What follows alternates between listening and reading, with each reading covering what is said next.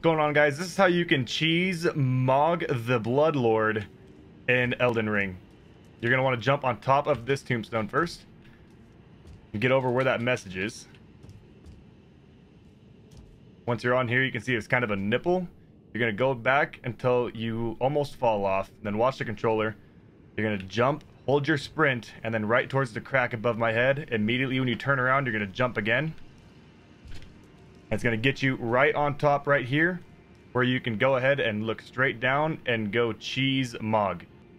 He won't attack you at all, and you can get 420,000 souls easy, or if you have the gold scarab and a gold pickled foul foot, it'll get you even more.